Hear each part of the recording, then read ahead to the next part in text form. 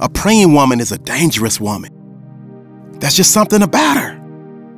A determined woman on her knees praying for her home, her family, her children, her church.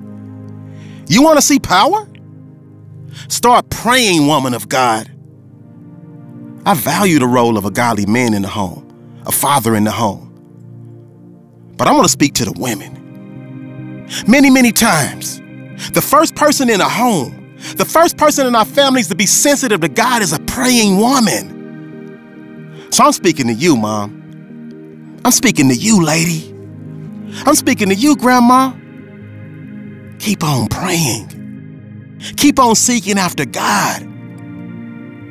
You can have a powerful, godly influence in your home, on your family, on your marriage, at your job. God can use you to make an impact, to be the vessel through which He starts a revival. There is no one who can take your place, woman of God. You are needed as a resource in the body of Christ. Don't stop praying. You're part of the defense line for your family against the devil. And we need praying women who stand up and say no. This far, Satan, and no further. Women of God, we need to pray. A praying woman is a dangerous woman. Prayer is a force and in the hands of a virtuous woman. The weapon of prayer is fierce and unstoppable. The power of prayer is the power of God. Prayer gives you strength in the middle of a storm. Be strong, strong in prayer. We are called to pray without ceasing, to pray always, to pray with perseverance. The battle is fought on your knees. The battle is won on your knees. We need praying women. We need praying mothers. We need to teach our daughters to pray, our sons to pray. Prayer is a lifeline. And on the other side is your answer from God. Prayer is your weapon. When the enemy attacks, pray. In your day of trouble, ladies, pray. You can't make it in this life without prayer. You can't live without prayer. At some point in your life, you will realize prayer changes things. Don't wait for trouble to come so that you pray. Don't wait for an attack for you to realize how important it is to pray. Pray always, pray diligently, and pray with authority. When you need a provider, get on your knees and pray. When you feel lost, find yourself in prayer. When you're broken, find healing in prayer. When you're in need, find safety and seek refuge in prayer. When you're tired, endure in prayer. Don't just go through trials. Don't just go through life. Pray through life. Let me tell you what happens when you pray. You cast down strongholds, break generational curses, wage war in the spirit. You break addiction. You gain knowledge in prayer. You build character in prayer. You bring the love of God back into your home, into your relationship. Everything about you changes when you are devoted to prayer. Breakthroughs are found in prayer. You find peace in your home through prayer.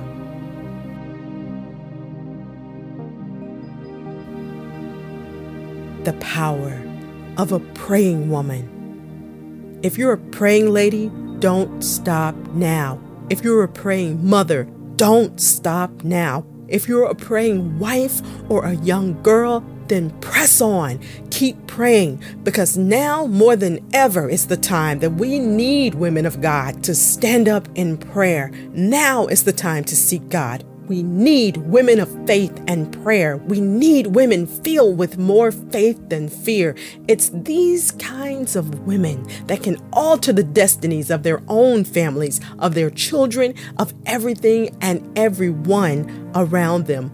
Let me tell you something about a praying woman. A praying woman is dangerous. A woman of faith is dangerous. She goes to war in her prayer closet. The Shunammite woman's faith was so strong that she took the lifeless body of her son straight to the feet of God's servant, Elisha. And she was like, God, you deal with that. And I'm speaking to you right now. Take it to the Lord and tell him, God, You deal with this. You deal with my finances. You deal with my business. You deal with my kids, with my supervisor at work. The power of a praying woman can be seen on Hannah, crying, pleading, but more importantly, praying to the Lord. Give me a child. And her prayer moved God. You see, the power of a praying woman will push past her surroundings. It'll push past people's opinions. It pushes past the holier-than-thou people in church. It pushes boundaries and touches the hem of Jesus' garment. Let prayer be our portion. Let prayer be our passion. Let prayer be our practice. Let our prayers be intentional and intense. Let us be found at the throne of grace every day. Every day. Let us be found in our prayer closets. Let us be found at God's altar, in God's presence. Let us be found praying. We need to get to the stage where we say, I am tired, devil, of you pushing me around. I'm tired of you accusing me, trying to confuse me. I'm tired of you, devil, afflicting me, attacking me, trying to oppress me with fear and doubt, insecurities and feelings of low self-esteem. Get fired up and tell the devil no more. Pray to be set free. Pray for the victory. We must be a people with a cutting edge of mighty prayer, a people that disrupt and dislodge satanic forces that try to form strongholds in our homes, in our minds. I want to highlight the fact that one woman can make a difference by her powerful prayer. In fact, God has always used women for His kingdom and His purpose. A woman's absence is the first thing that God declared to be not good in creation. And that's because God knew the type of role that women would play in His kingdom. You know, I remember when I was younger, coming home early one day and finding my mother praying. And when I listened, I heard that she was praying for me. I learned that Mom believed in prayer and also believed in me. Now, do you know what that does to a kid? It stays with you for life. And when I began to search for answers in life, when I became pressed with my back against the wall, those things came back to me. Those prayers, that practice of prayer. So moms, pray for your children. Teach them to pray too. Teach them early to love God's house. Your child needs to know that they are not alone. Without a doubt, God desires for us to bring to Him our prayers and petitions. And a praying wife, a virtuous woman, keeps the home together. One of the best things that a wife can do is pray for her husband. By telling him that you're praying for him, that simple action can produce amazing changes in a marriage or in a home. It invites an atmosphere of unity and love. So pray first. Before you speak about an issue, pray first. Before you speak on a matter that might be divisive, pray first. Pray for the wisdom to communicate clearly. A praying wife takes authority over her marriage. She doesn't allow the devil to come in and steal the joy and intimacy between her and her husband.